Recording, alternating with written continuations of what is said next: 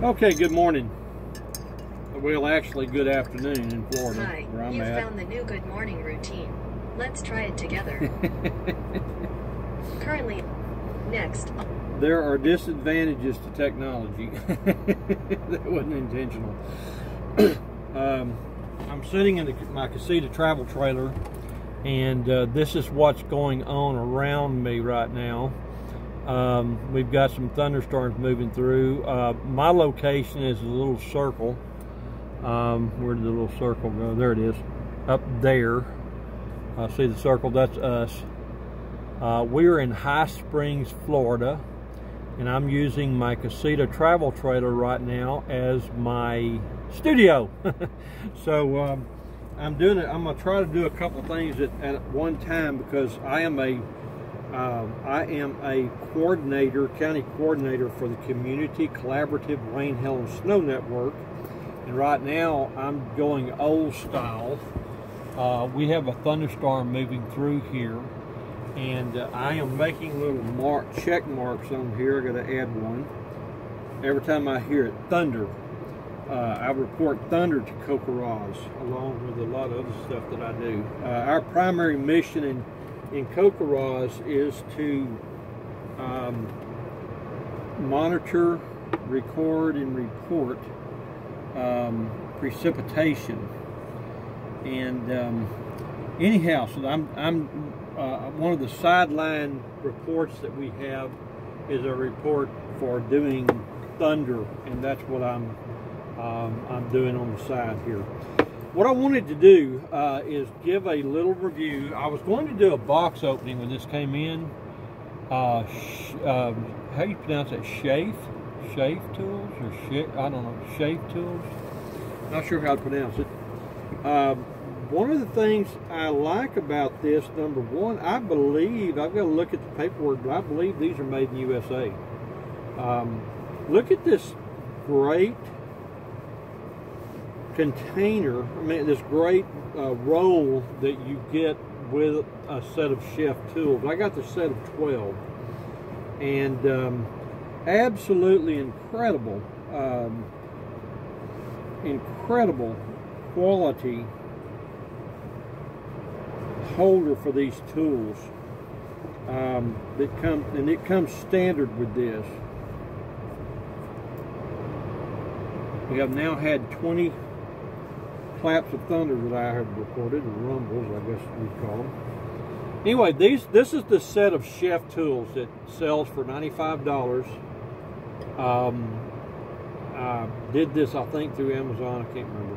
But anyway, this is how they came. I have not touched these tools other than to glance at them and write down. I'm making a list of all the tools that I've got, counting this, including this set.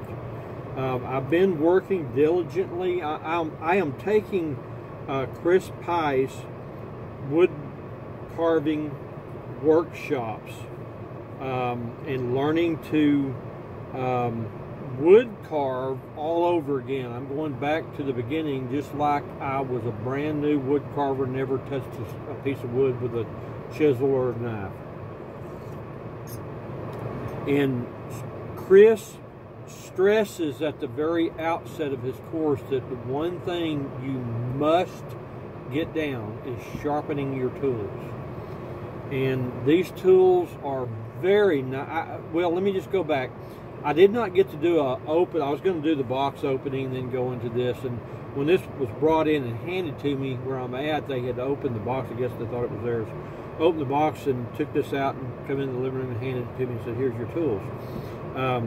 So I was glad to get them anyway, but I didn't get to do a box opening. But anyway, there's a nice little card that comes with this set. I would have to find it. I don't know what to do with it. I think it is signed personally by the CEO of the company. These are guaranteed. They put a very good guarantee on their tools. And I'm so far, not having sharpened a single one of these tools and cut a single piece of wood, I am impressed so far. Now, I've been used to Two Cherries and Swiss Made, and it's a German brand with a W. I've got at least one tool back. And so I've been using those type and caliber of tools for many years. And I do know, I am a very good scroll saw artist. I do some pyrography, and I've done very well with that when I do pyrography. Wood carving, I've done okay. I've been wood carving since at least 1986. I believe that was when I completed my first set of anything I tried to make, and that was a set of a nativity set. And that I was not. That was kind of one of my first projects in wood carving after learning some basic skills. And they're just block characters, blocks of wood that I've rounded off the corners a little bit, and was able to follow a lady's book. I had to find the name. It was, let me think of the name of it. It was about carving a folk carved nativity or something along those lines. So look that up. A real sweet lady. She sent me an email even. There's another thunder I'm going to put down. So anyway, so what do I think about these tools? You get a good set of tools for a very small price. And when I first saw these advertised, I looked at the reviews. And when I looked at the reviews, I'm going, how in the world can you get 1, 2, 3, 4, 5, 6, 7, 8, 9, 10, 11, 12 good carving tools for $95? I've got some carving tools by themselves that probably cost $95 that I built. I have collected since 1986, you know, buying one at a time. I've got about 10, I believe it is, other carving, full-size carving tools, and I've got a quadrillion palm carving tools. But I'm going back and looking at this as though I've never carved a piece of wood. I want to clear my mind and be ready to jump into Chris's work and learn all that I can from him over the next year or two, and then I'm going to move on to another master carver who offers a similar course of study, and I'm going to do that guy too. When I die, I want to die as one of the best wood carvers in the United States. That would be my goal. That would be one of my life, you know, my bucket list goals of life. So I'm going to zoom in a little bit so that you can see, if I can zoom in a little bit, see where I'm going to be at. Can I not do that on this? I'm using my old cell phone. Well, I thought I could zoom in on this. Well, I guess not. I'm using my old cell phone because my new cell phone is sitting over here with the radar going, so I've got a storm moving off to the northeast that was coming through, making all the rumblings. And let's see here, let me move him over to the, and I've got some more stuff back behind there coming off the Gulf. And so we'll see how much thunder and lightning we get. So to give you an idea of what Schaaf Tools sends you, this is a 5-20 millimeter gouge.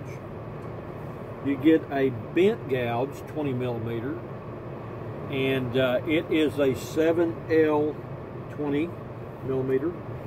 You get a 7 to 14 millimeter gouge. You get another neat little gouge, 9 to 10 millimeter. You get a 5 to 8 millimeter gouge. So primarily you're getting gouges in most of this set. 7 to 6 millimeter gouge.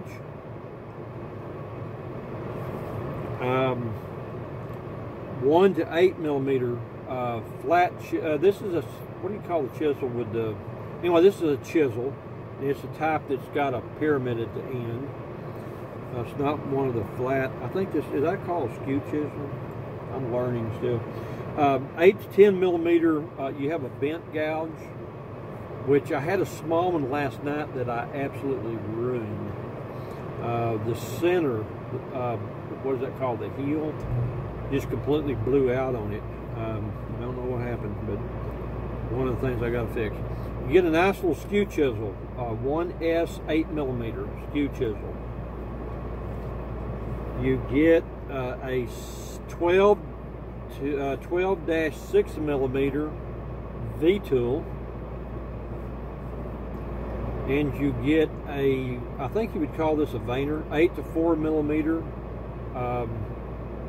gouge, which I'm going to call a veiner. It looks pretty small. And then even smaller. Oh, that's probably just a gouge. This would be a veiner, I believe. And it is a 11-3 millimeter gouge that I would call a veiner. So you get a nice set of tools with this set. Now, the question is, what happens when I go to my Tormek and try to sharpen these? That's going to be the real test. Now, what Chris Pye does is he points out that when you are wood carving, and when you're a wood carver and you go buy a nice shiny new tool and you're all excited about it, and you're ready to start carving wood, all right, a lot of like the Swiss made and flex cut and all those, you get those ready to use. Put that in quotation mark, ready to use. So that's been my problem for many years. I bought those, saw that they were ready to use, and I just started carving. And I had all kinds of trouble. I set it down for a number of years. I bought a Tormek along the way and did not really learn that tool well enough to. I got pretty good at sharpening my my wood turning tools. I don't do a lot of wood turning, but I'm going to do more. But anyway, one of the things that Chris taught me so far, when I take this tool and present it, let me see if I can find something I can use. Okay, let's say this is a piece of wood, and you present this tool to that wood to carve it. Look at the angle that I'm at. Chris teaches you to take this bevel right here. You can see that bevel right there, and then it goes into your angle. Chris teaches you to take your carving tool and commission it, what he calls commissioning. And what he teaches you to do is to take that bevel and move that bevel back. In some cases, as much bevel is there, I've taken that much more bevel, taken it back further and gotten that much more bevel. And he recommends a 15 to 20 degree angle. This I think is better than, that may be 25 degrees, I'm not sure.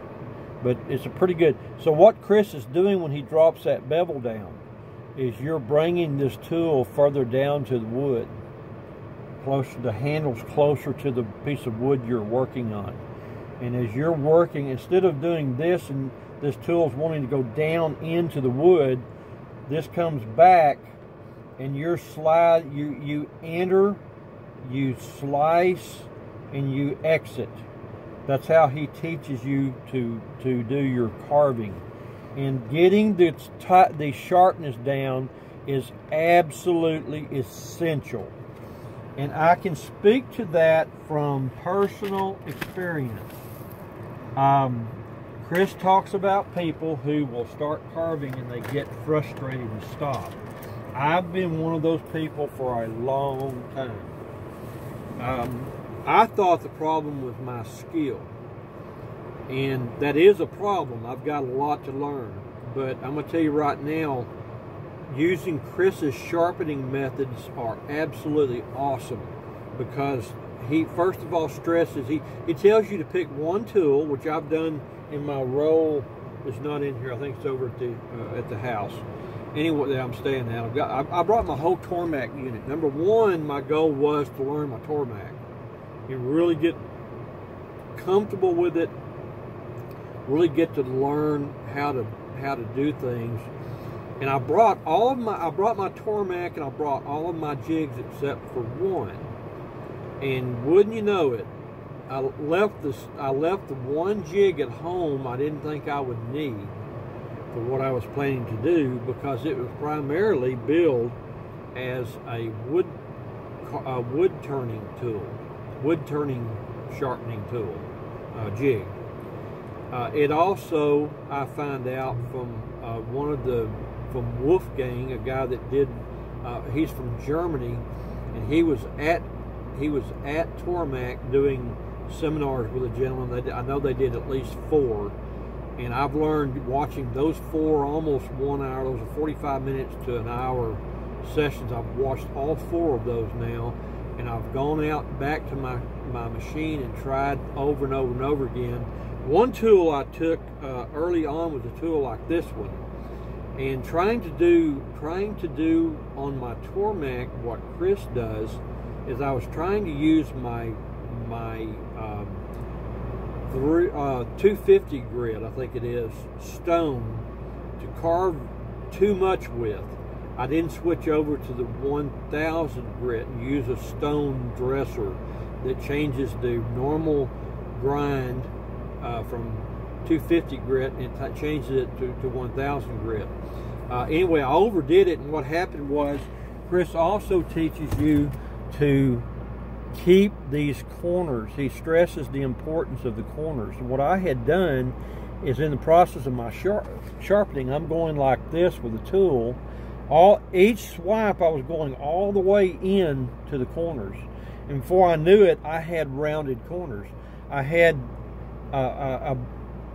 say you took this into, say, sixths, and you take a sixth or so of this, if you break this down into sixths or fourths, let's say fourths, I had the center 2 were okay, but then the outer 2 were curved, and I had lost my corners. And so what I wound up having to do, after watching and reading and watching and reading and watching and reading some more, what I found out I had to do was to go back to that tool, take that tool into the stone blunt like this. This is the wheel turning, and I had to blunt that off and take that all the way back. I had to take that all the way back until it got into the corner and made that corner square again. And what I had was a thick line of light in the center and thinner lines of light on the outside. And what I learned I was doing wrong with the Tormek was, you have to keep an eye on that line of light, not just know that it's there, but you have to sharpen based on where that line of light is. And see, I don't see these tools. Schaaf, when they sell these to you, they ask you not to buy this set if you're not willing to sharpen your own tools. And what's happened, I'm sure, is they put out these great sets of tools, and beginners have bought these things up because they're a cheap set, and then they go to start trying to carve with them and they can't carve anything because the thing in tools dull. So they very upfront now say, don't buy this set of tools if you're not willing to sharpen your own tools. If you're not comfortable with that, go buy something else like Schaaf or Flex Cut or whatever. And then you'll get frustrated with their tool because those things aren't sharpened right either. One of the things I've learned through Tormek has been that when you buy a tool from a factory, and some 17-year-old or 18, 19-year-old kid in one of his first jobs is in the factory, and they've taught him how to sharpen, quote unquote, their tool. He goes in, he's never carved in his life. He may not even be a woodworker. He just got a job with the company, in this case Schaaf or whatever this is called, and they pay him just to carve exactly like they taught him to, they taught him to sharpen exactly like they teach him to sharpen it. And what happens is you get a sharp tool, but it's not ready for wood carving. So Chris Pye teaches in his course that what you have to do is commission your tool. And the first thing that you do, I take a black Marxolite, and I'll take that black Marxolite. I'm just going to use a Sharpie for a sample. I'll take that black Marxolite and I darken. I use a bigger Marxolite, by the way. But that's over there with my Tormek on the back porch. And I'm going to tell you, one of the best things I ever did as an early woodworker was invest when I was making money I got a bonus one year of about $15,000. I got one every year I was working at that company. And I took part of that bonus and bought me a Tormek 2000. And I'm going to tell you right now, that was probably the best investment I've ever made in woodworking. Even though I haven't used it very much. Now I'm learning to use it. But I blacken this out. And then you put this on the wheel and you eyeball it to get the angle right. And you turn the wheel and you see where it has scraped back here. And you do that until you get it the perfect angle. And then what I will do with these, I take these on my Angle Master, put them on there and figure out, say this is 25 degrees. Well, Chris Pye tells you to take this heel out, bring that heel way back and turn that tool into a 15 to 20 degree angle instead of a 25 or 30 degree angle. Most carving tools come, I think, around 25 degrees. I'm shooting for 17 degrees on all my tools. And so the first thing you do is you set your Tormek to rough grind at 250 grit, whatever that is. Use the rough grind on your dressing stone. And when you start carving, you back this off. And when you check it and look at this, you'll see that the marker is wiped off up here on the heel, nothing down here. So I'll kind of play with that till I get it where I think I need it, and then I'm spending however much time it takes on my Tormek wheel. I'm going back and forth, back and forth, back and forth, and I'm watching. I'm looking at it. I'm watching that line, that heel. I'm watching it move back, and I'm watching this move forward. So I'm getting closer and closer to the edge. And you do that until you get it to the edge. And then you get it, when you get it and the line of light is getting really thin, I switch over to 1000 grit and I finish it with 1000. And then you stay on that until the line of light, they call that the line of light when you see a glisten on the end of your tool. You take that line of light, and when that line of light is just almost gone, I switch 1000 grit and finish it with 1000 grit. And you stop as soon as that line of light disappears, and you start to see the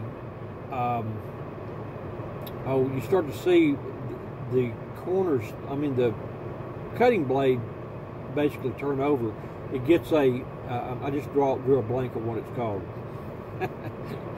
Anyway, you get a little turning, and you start to see where you were at the edge and it's sharp. You take that then off and you strop it. Now on this tool, one of the things I've also learned so far dealing with Tormek, I don't know how well you can see it. I wish I could get this to zoom in. I don't know why I can't zoom in or out for some reason. Anyway, this is not straight across. As I look at it, I see some curve. It's kind of wavy in here. It's almost non-visible. The first thing I will do is I will present this to my stone today. This is my stone, let's say. I'm going to present it. I'm going to blunt this end off and make sure I'm perfectly square across the end. So I'm going to take that and get it perfectly square. And then when I turn it over, you're going to see, instead of a sharp point like I've got now, semi-sharp point, you're going to see a blunted all the way across that tool. But when you look at it this way, you're going to realize that now you've got a straight perpendicular edge, and then you go to your rough grind stone and start working that until that line of light lessens and disappears. Then you switch to 1000 grit and finish the sanding. Then you go back again to your strop. And I've got a wheel on my Tormek that's the strop. It's got the little attachment on the end too that also will do the inside edge. Now, one thing I have not gotten down yet on Chris's teaching, and I haven't started doing yet, the first thing he tells you to do, the first thing he would tell you to do on this tool is to take my slipstones and develop a 5 to 10 degree angle just at the very tip of this stone for an inside bevel. and then you go back and do this sharpening and bring your bevel back and up to where you get that 17 degrees I'm shooting for. Okay, does that make sense? So I'm trying to hold this where you can see that. Anyhow, so that's the Schaaf, I'm gonna call them Schaaf Tools, and I've got to tell you, based on the price, I put out a question on a wood carving list on Facebook, and I asked the question, are Schaaf Tools any good? I said, how can they be a quality set of tools at this price? Heck, I've got some gouges that are $75 gouges probably that I bought way back when I was making a living. I'm on Social Security now, so $95 is a lot of money to me. So my next step in this set will be, I will take that tool, I will take that tool, I will take that tool, I will take that tool, I will take that tool, I'll come back to that tool later, I'll come back to that tool later. I will probably take that tool, that tool, that tool, and that tool. And no, not this tool, that's a V tool, I'm going to do that last. I'm not good at V tools. Now I've got to learn Chris's method of V tools and get brave enough to sharpen that tool. So I'll take one, I'm going to come back to that one. I'm just going to look at the straight gouges.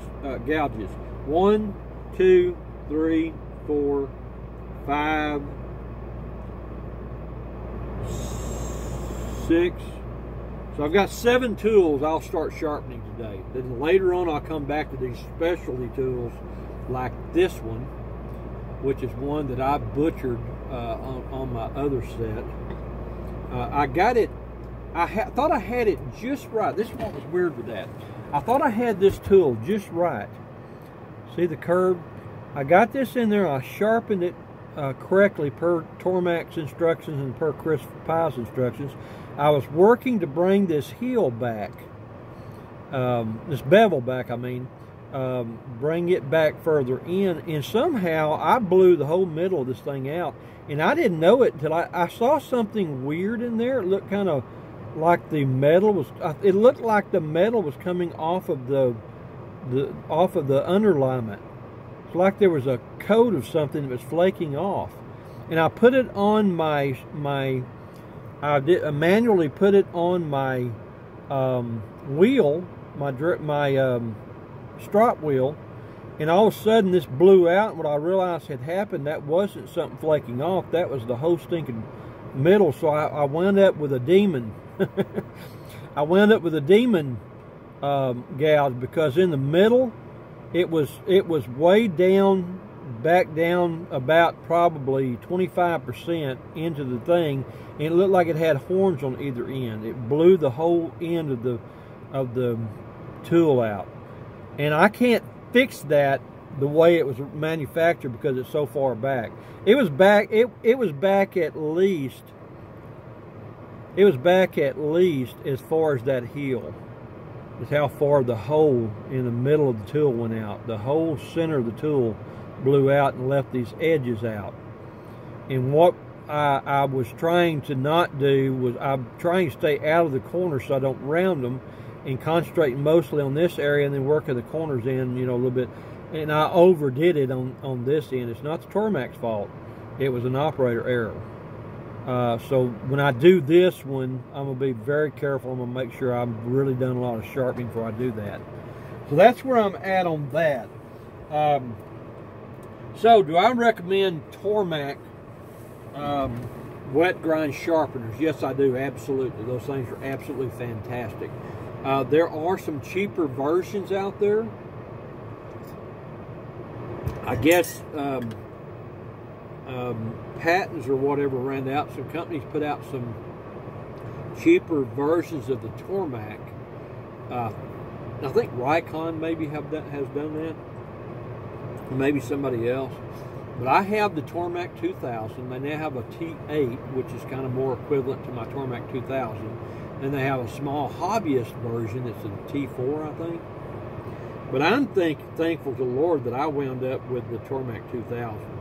I really like that machine. It's a more commercial grade machine than the T4.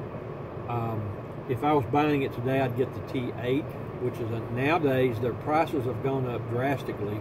A T8's about $800 without any jigs. There may be a couple things thrown in there, but you don't get much. And you can buy packages like a wood turner's package, a wood carver's package, etc.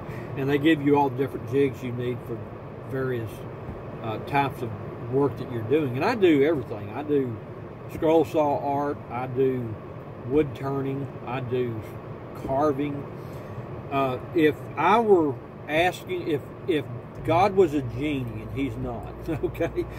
But if I rubbed Aladdin's lamp and Aladdin gave me 3 wishes, my number 1 wish would be that I would become instantly a master wood carver like Chris Pye. That is my favorite kind of woodwork. I want to be a master wood carver someday. That is my goal. Will I ever reach that? We'll see. Probably not, because I've only, say I'm 65. If I do it and live 20 more years, then I've only got 20 years to do that, and I don't know how long I'll be able to woodwork, so we'll see. But anyway, that would be my bucket list thing if I had my choice. Would be if I had to give away all my other woodworking skills and only concentrate on one thing, it would be wood carving. So that's what the other thing about the Schaaf, one thing I wish they had done, and my advice to Schaaf would be that when they redo these things, and I would buy one gladly and put smaller tools in this one. I wish they would make these pockets deeper. Make them to match, make them 3/4 up into this to hold your tools more steadily. They do have a great idea here in making this flap, but unlike most wood rolls I've seen, if they have a flap at all, it's just at the bottom. But this is also how you load your roll for wood carving. You load these do not go down into here, into the where it's cutting this. They go out and the sharp end up. Then you alternate over to the you go down, sharp end up. Then the next one comes in, down, sharp end up, sharp end up, sharp end up, sharp end. You alternate them all through the set. But Schaaf did a great deal putting this on there. And if that wasn't good enough, good old American company, if they are, they're making me think they're American at least. I'm going to check that. I think they are. They also put a flap